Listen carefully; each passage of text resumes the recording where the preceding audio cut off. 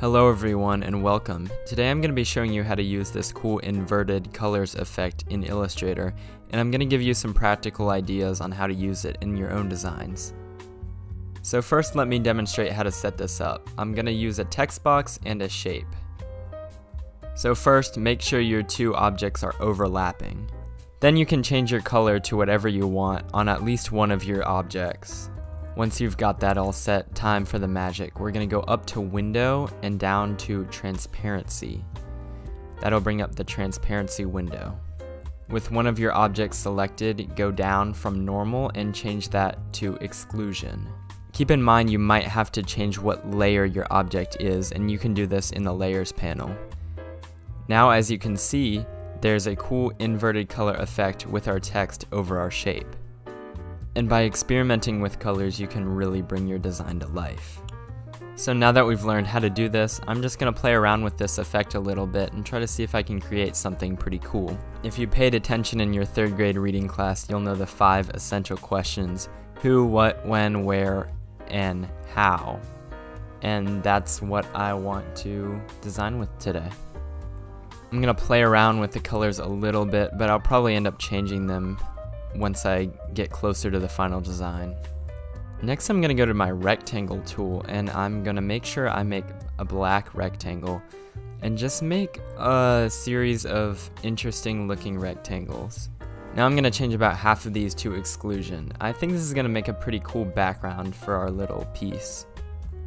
Again, if this isn't working for you, using the Layers panel is probably going to be your best bet. So now's the fun part. I'm just going to start taking these rectangles and arranging them in random positions, and I'm duplicating them using the Option key. You just hold it down and you can duplicate whatever you want with it. I'm trying to go for like the most random pattern I can, but I'm also trying to make it look pretty cool. So you'll see me rearranging some things. Just, however I like. So I'm pretty happy with how this background looks, so I'm gonna go over to my Layers panel and make sure that my text is above the background. And I can make sure I include multiple layers just by pressing the Shift key.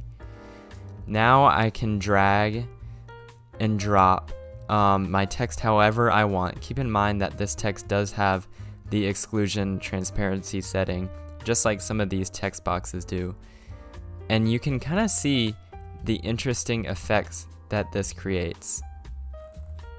Now it's just down to composition and colors. I'm going to try to make this a little more visually appealing. Keep in mind that the font I'm using is Impact Bold. Alright, I'm a little happier with that, so I think I'm just going to make some simple text in maybe the bottom. I think I'll just use Helvetica for it. I want like a more thin font, and keep in mind if you're looking for fonts, you can use this filter at the top.